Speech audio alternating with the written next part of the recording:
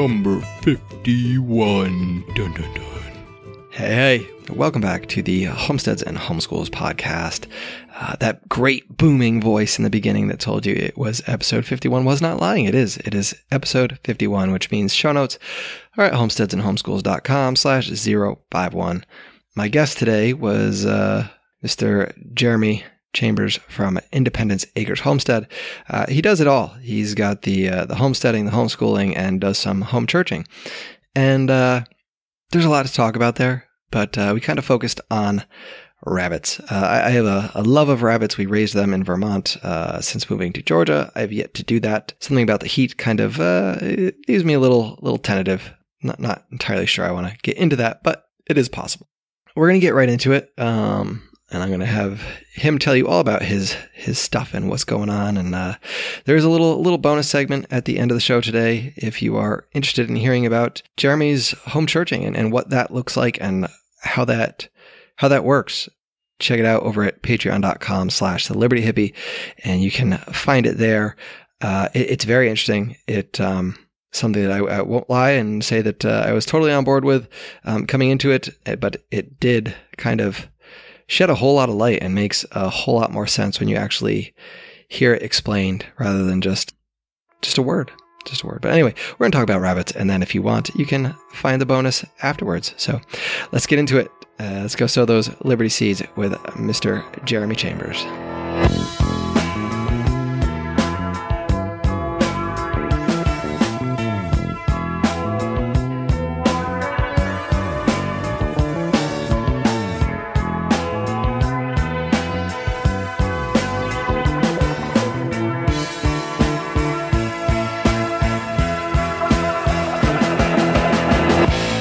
My guest today is Mr. Jeremey Chambers from up there in cold, chilly, frozen, whatever you want to call it, Michigan, on Independence Acres Homestead. So Jeremey, thank you for coming on. Thanks for taking the time out today. I appreciate it. So, no, thank you for the invitation. This is a wonderful opportunity. I wouldn't miss it. Yeah, no problem, man. So, you're up there in Michigan. Are you from Michigan? I actually am not originally from Michigan. My wife is from the Detroit area. Grew up in here in the Michigan, Detroit, Michigan area. We actually met at Bible college down in Texas. I'm originally from Virginia.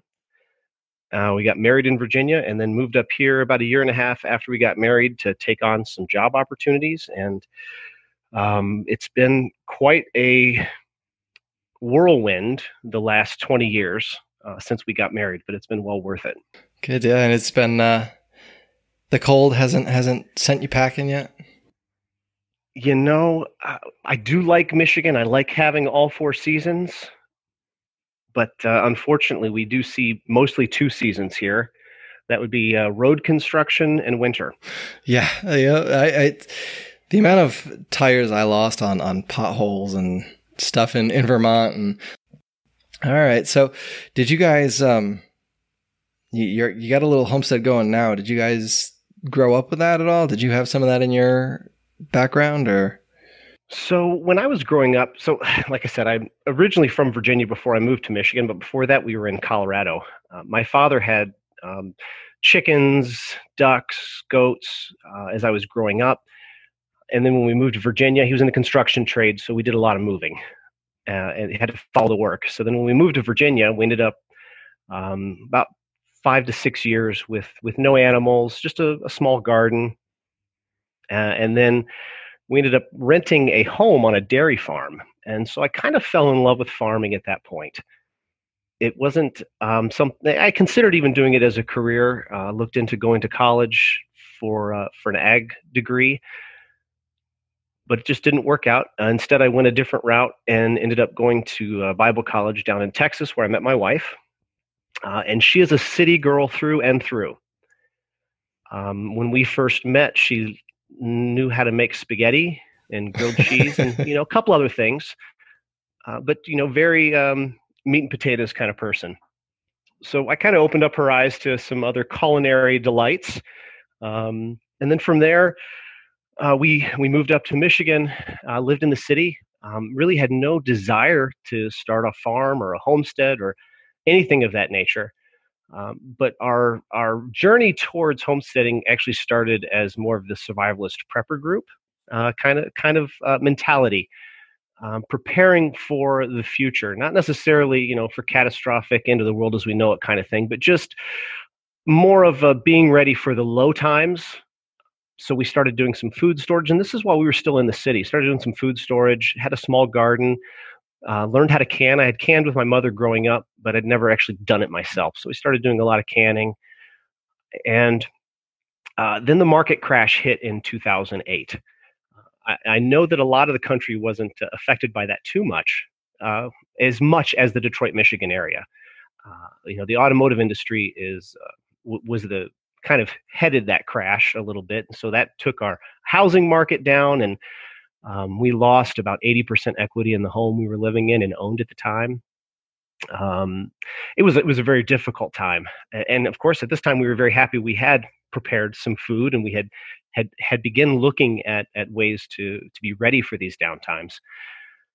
And when the market really started to fall, we decided it was time to get out of the city, and we began looking in the agricultural areas north of us, and we still had this prepper mentality. So we were looking for a big basement, some woods.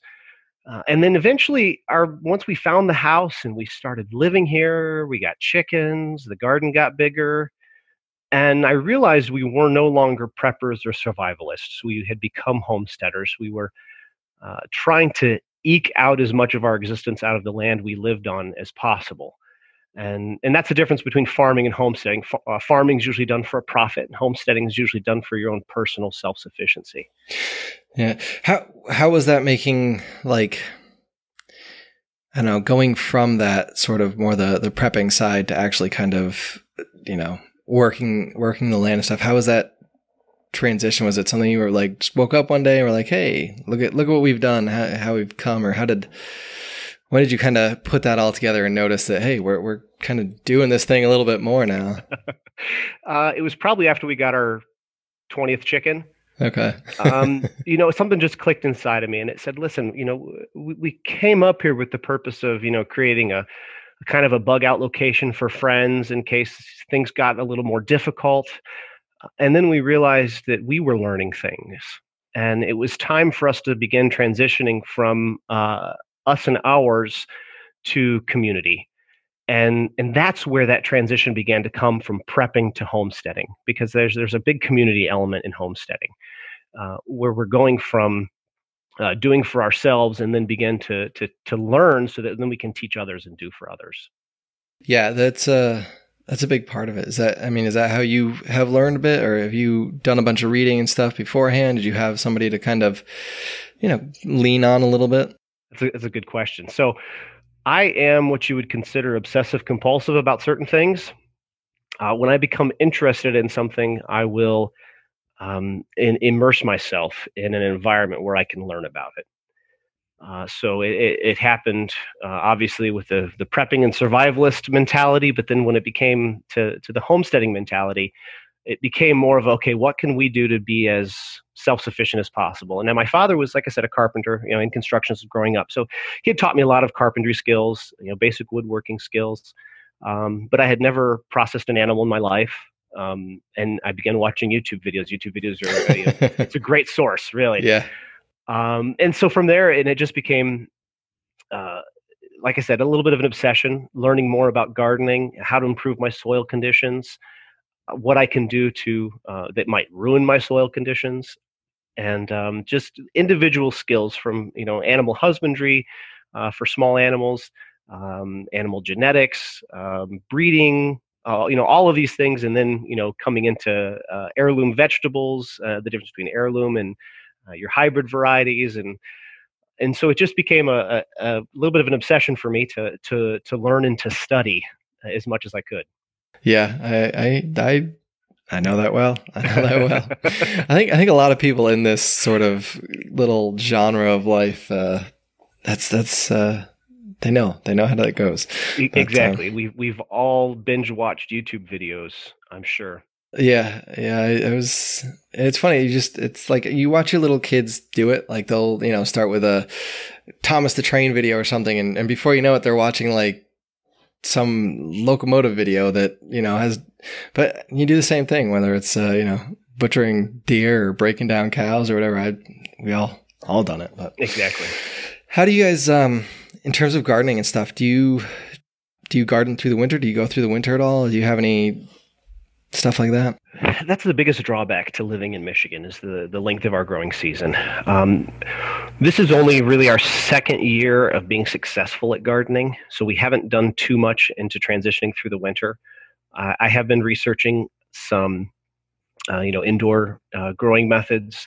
Haven't quite gotten to the point where I'm ready to dip my toes into it yet. We are going to be starting some seeds here pretty soon.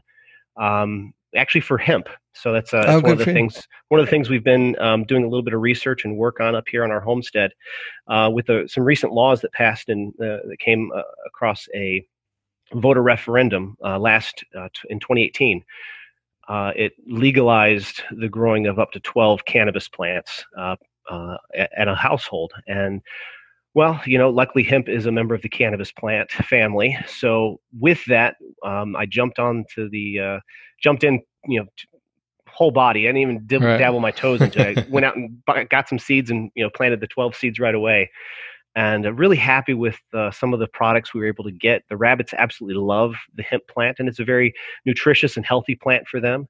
The seed is very high in protein, and the flower itself has a lot of medicinal properties. And so we were really excited to be able to grow that. So that's really the only thing we're going to be trying to grow through the winter here. Because anything I start too soon is just going to die before it can get in the ground.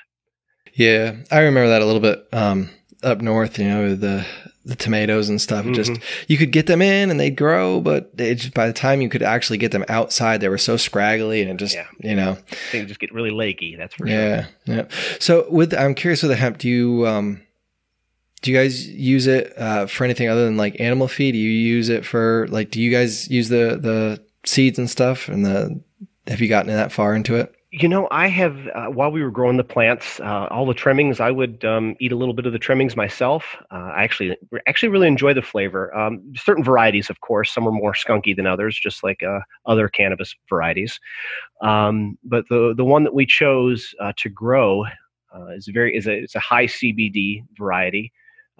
So we chose that specifically for its medicinal properties, and then all the byproducts. We tried to use every bit of it. We used the roots to create an infused oil. We did the same thing with the flowers. All of the stalks, we're going to be saving them throughout the seasons. Obviously, at 12 plants at a time, we can't get too many stalks at a time, but we're going to try our hand at creating some fiber, some hemp fiber, and then all of the leaves we're trimming down, and we're creating a hemp hay to feed to our rabbits. Now, it's not a lot, but it's something that we can give them as something. A treat. Yeah, and they love it.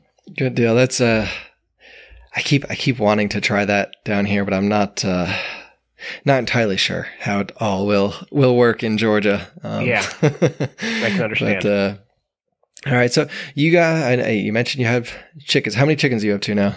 Right now, we've kind of modulated our chickens a little bit. We've kind of trimmed them down. We've only got about 16 laying hens and a single rooster right now. If it were up to me, I'd have a hen house big enough to house about 80 of them because I just love the variety of egg colors. I love the variety of chickens. There's just so many out there. The different colorations and feather patterns. It's dangerous. It's very dangerous. Chicken math is a real thing. So do you sell the eggs, or what do you guys do with all the eggs? So for us, we focus on eating them as much as we can ourselves. I've got 3 boys in the house, a 16-year-old, an 11-year-old, and an 8-year-old. And, we can go through a lot of eggs. What we do have, I do sell to some people at work, or we just give them away to families within our homeschool community or within our homestead community. So, gotcha. Yeah, that's. we've tried to sell eggs before, and I remember selling eggs as a kid, and it just the prices you could get for the eggs, it just didn't add up. You're better off eating them or something. But it's very true. I mean, our goal is never to. I mean, like I said, our goal isn't to make money on our homestead. The goal is to self-sufficiency and to provide an outlet for education for others. So, all right. So, and I know you mentioned you had some rabbits there. Just a few. Just a few. How long have you guys been doing the rabbits for? We're starting our 5th year with rabbits. They kind of just fell into our lap one day. Almost literally. I was actually out in California working on an autonomous vehicle demonstration with the automotive company I work for. And I had a member of our previous prepping community give us a call and say, hey, I found somebody who's selling some rabbits really cheap. What do you think? And of course, my first the first thought in my mind was, what would I do with a rabbit? So then I began researching, as I would. Spent many sleepless nights in my hotel room out in California researching how I could use rabbits on the homestead, the breed of rabbit that was being offered to us at a great price, and I just immediately fell in love with the idea of having rabbits on our homestead. That's the one thing I miss. I miss having rabbits. I think I can have rabbits down here. You can. It's just the heat in the summer. Absolutely. You got to be a little bit more careful. Yeah. Sure. I know, as you know, that they don't mind the cold. They kind of prefer the cold. They love it. Yeah. Yep. So, all right, you've had them for about 5 years, and what are you working with? What kind are you working with? So our primary focus was the Californian breed. Main reason was because they were developed in the early 1920s as a commercial meat rabbit. So they're bred specifically for the purpose of having, fast grow rates, large litter sizes, good temperament for being, in a caged environment and being handled on a regular basis. And they have a very nice, white fur, which is highly desirable by people who are looking to harvest and tan rabbit furs. Yeah, easy to dye. Absolutely, they can make it look like a leopard pelt if they want to. So. All right, and so how many are you up to now? So we currently have 6 breeding does and 2 Californian bucks within our breeding herd. We've introduced a couple other what we would call meat mutts, which just kind of have some genetics of the Flemish Giant, Californian, and Rex, which are all a very prolific rabbits in our area. Just trying to, possibly introduce some different color variations, some different body types or temperament, because it's important that we breed for, because we're raising specifically for meat production. Body type, temperament are our biggest concerns. And so I'm not gonna breed rabbits that are having bad attitudes, or they don't grow fast enough, or they just we don't breed to standard of perfection for breed perfection. It's something that I kind of determined a long time ago. Pedigree didn't matter to me, because the nastiest, ugliest, poor-bodied rabbit can be pedigreed. But that doesn't mean that it's going to have, good temperament or nice body type. Yeah, it's tough, because it's one of those kind of trade-offs, where you can turn around and you can sell, a pedigreed American rabbit for, whatever, and then exactly. But at the same time, if it's just because it fits that standard, doesn't necessarily mean that it's going to be what you want for your plate or your freezer. Exactly. And so it's kind of, what do you do? Which do you pick? And I don't know. So do you put most of yours in the freezer then, or do you sell some of the kits? So we do put about 250 pounds of meat into our freezer every year, and we're always, cycling through that. And that's just using our main 3 breeding does. We're able to put a lot of meat into the freezer, and we're very conservative breeders. I like to give my does plenty of resting time between litters in order to make sure that, we're not wearing them out. And sometimes, a fatigued mom can be temperamental with her babies, and really cause some problems. So we really don't want to wear out our does. So we're very conservative on our breeding. And then I do hold back some of the better stock, and we do try to sell it locally. Californians, while they are a very well-known meat rabbit breed, there's areas of the country where they're not as prolific. You really can't find them. Like in Virginia, where my parents live, we attend a conference down there once a year for homesteaders, and I've always got people asking me, when can you bring down some breeding stock? Can you bring down some breeding stock? So I always try to keep the best of a couple litters throughout the year and set them aside, get them tattooed and ready to go, so that they can be ready to provide breeding stock for other homesteaders. Right on, right on. So do you, when you're picking the best of your litter and that sort of thing, then you're going on basically just looks and meat production and genetic lines that you have? You keep that all sort of on the computer somewhere or something? Well, unfortunately, I'm one of those people where I keep everything in my mind. Okay. So that can cause a problem. I mean, I do keep notebooks and I keep records.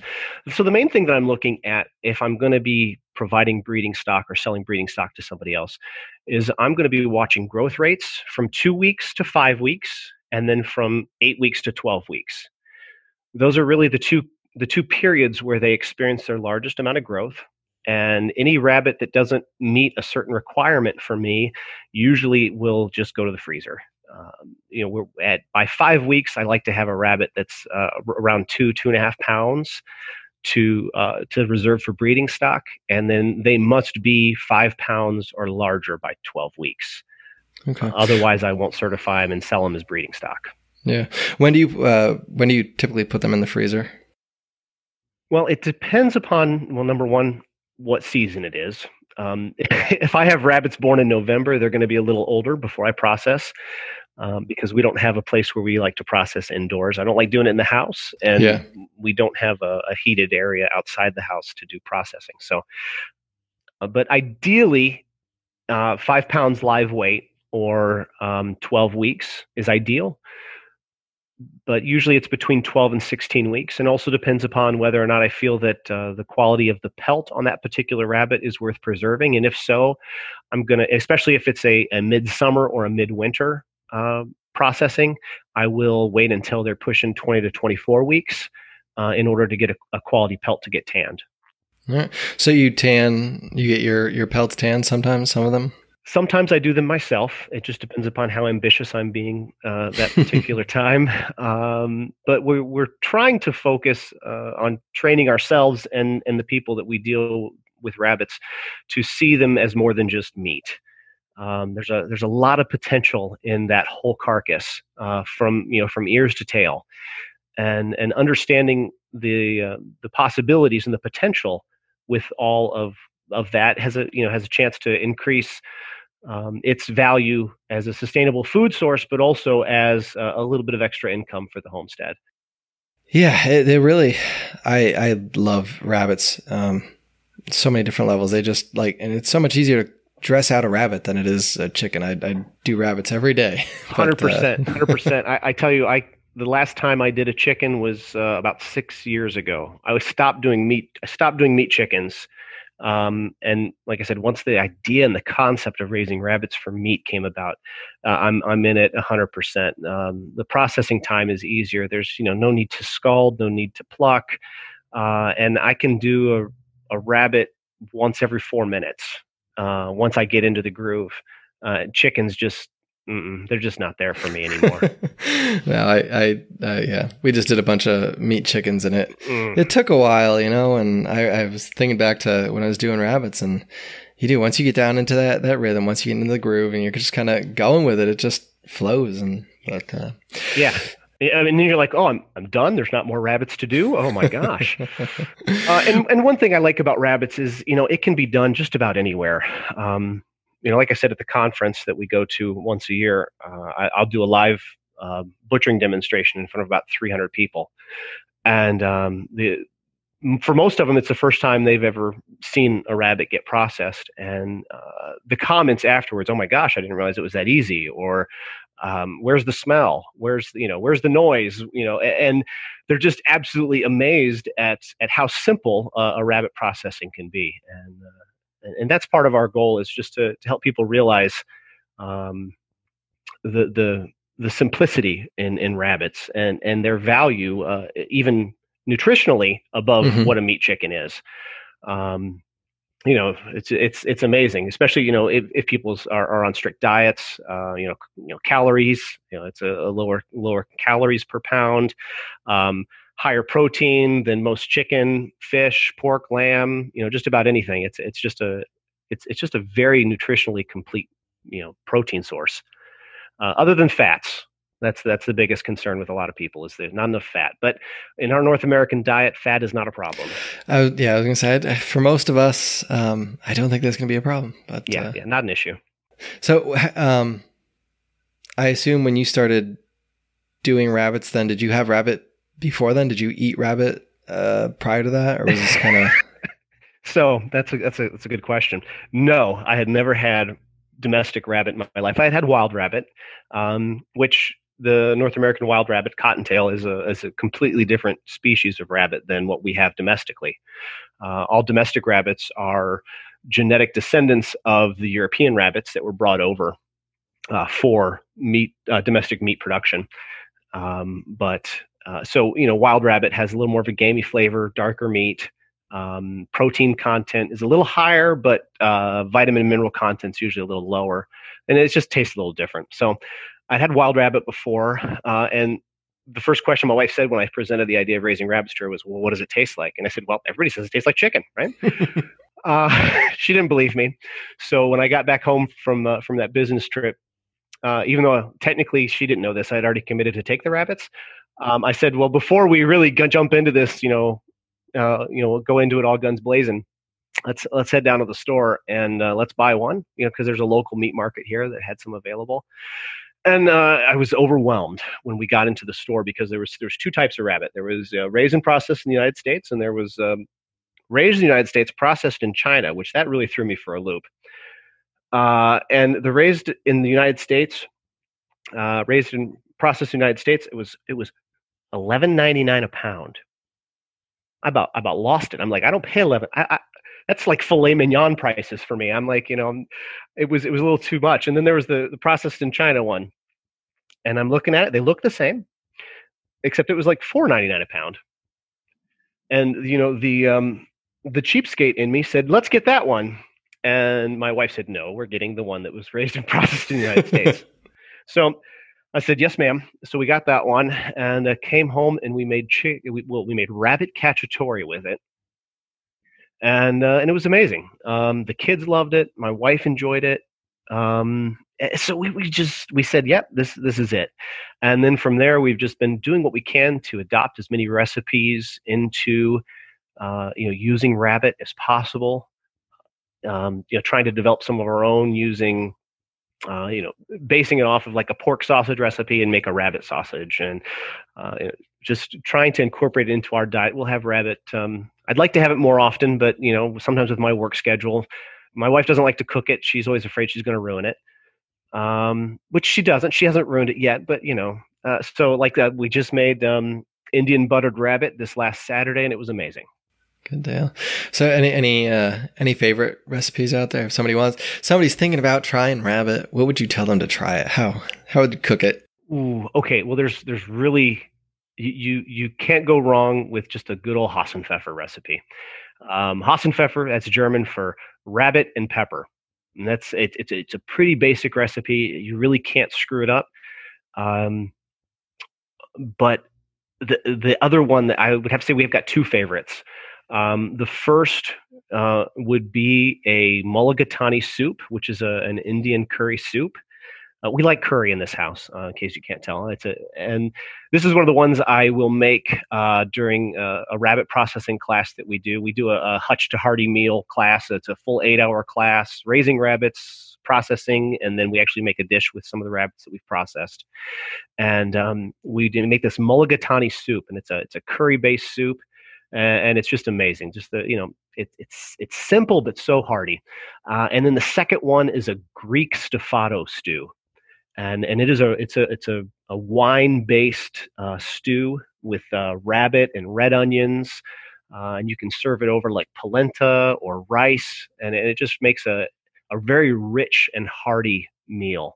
And those two have been some of the favorites that have made for guests, or that we use in our classes. Good to know. I remember the Hassenpfeffer. That was always fun to do. So what class is this that you, is this something you do up in Michigan, or is this what you do down when you go to this conference? Yeah. So, well, we kind of do it whenever. We are equal opportunity educators here. I don't care where you're at or what you're doing. If we can figure out a time to do it, I'll go to Florida, I'll go to Georgia, I'll go to Texas, Tennessee, California, maybe not so much, but yeah, just kidding, Californians. I still love you guys. But yes, the focus. This was a class that was originally developed for the conference that we go to. It's Homesteaders of America. It was an organization actually, and then this conference kind of was created an offshoot. This last year was the third annual conference, and they have hands-on intensive classes. It's a Friday Saturday convention, but on the Thursday before, they do a hands-on intensive class. They do a canning class, a sourdough bread making class. They've got a blacksmith that does a class. Just a lot of great hands-on classes, and we were asked to do a full day-long class on rabbit raising. And I said, well, is it okay if I actually cook something too? Because it's great to tell people how to raise rabbits, but how do you use it in your everyday cooking and life? And so that's what we do. We do the morning class. It's a first 3 hours is all just getting your rabbitry set up, getting everything that you need lined up, choosing breeding stock, and then we do a 2 rabbit processing demonstration so that they can really get in close. I do one really as fast as I can so that they can see how quick and easy it is. And then I have everybody gather around and we go through, and I take it nice and slow. I point out each and every part of the inside of the rabbit so that they can understand how to identify health issues if the rabbit has spots on the lungs or spots in the liver. And then from there, right after lunch, we go through and we make 2 meals or 2 dishes for a meal using the rabbits that we processed before lunch. And then each of our class participants then gets a rabbit to actually process under our supervision. So we help them dispatch using cervical dislocation. And then we go through the whole skinning and evisceration. And then if they want to, we can show them how to part it out. And then we prepare it for freezing when they get home. Clean up, have a little question and answer session, and then that's it. But it's an 8-hour class. We love to teach it. I've done it at people's homes. I've done it for small communities, and we do it at the Homesteaders of America conference. That's fascinating. That's really really cool. That's amazing.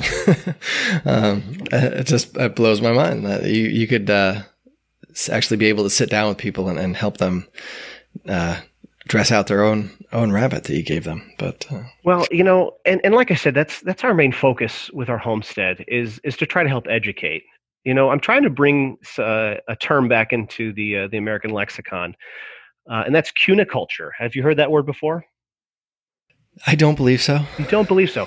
Most people in this country haven't. It's a word and a practice that kind of fell out in the 1950s when meat rabbits became less of the darlings of the United States kitchen.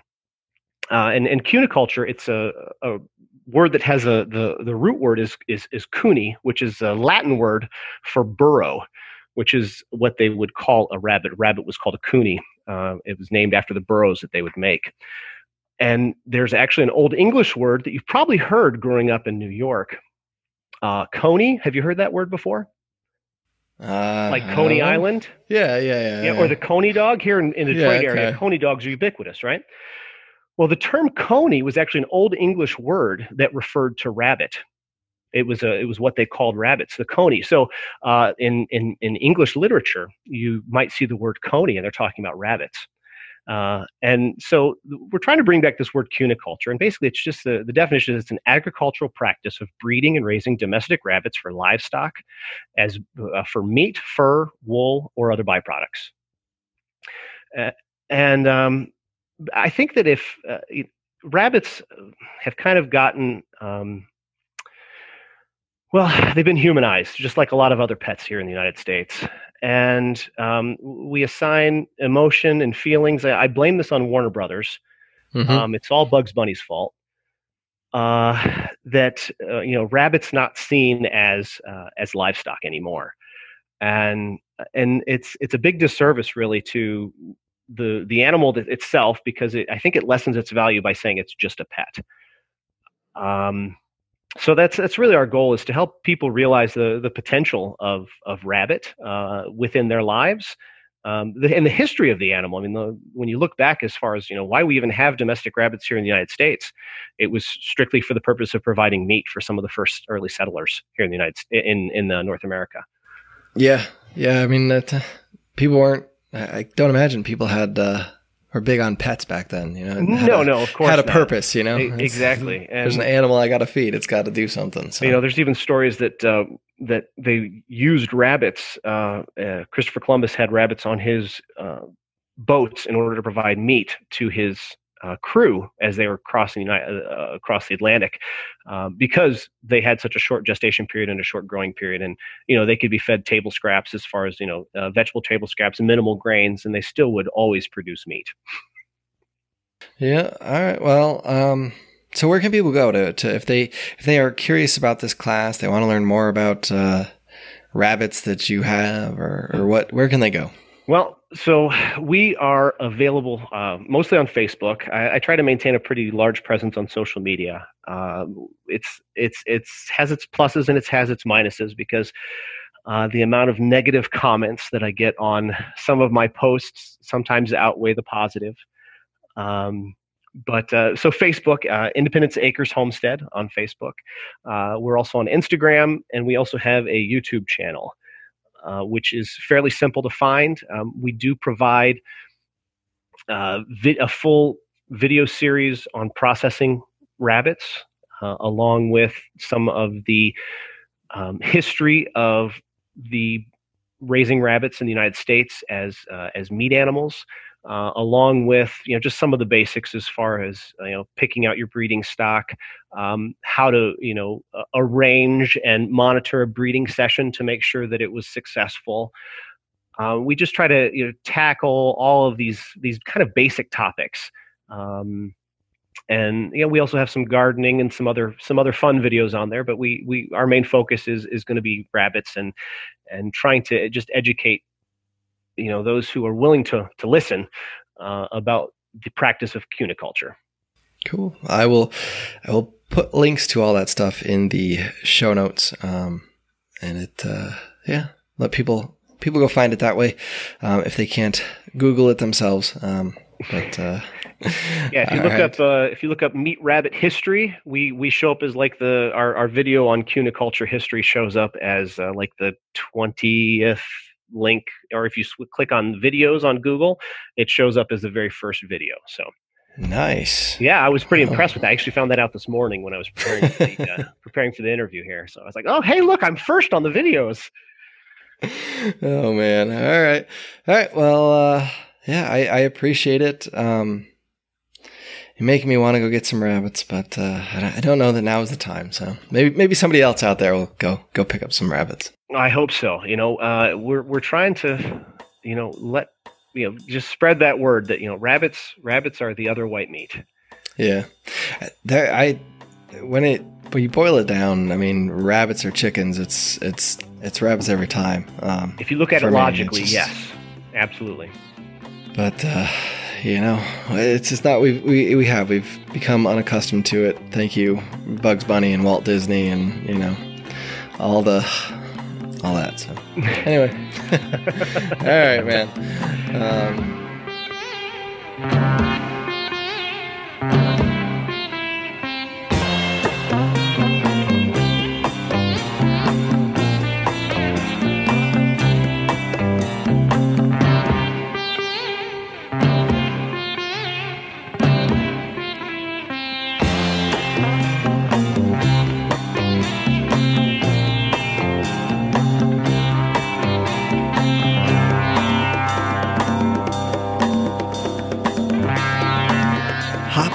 hop, hop, hoppity hop.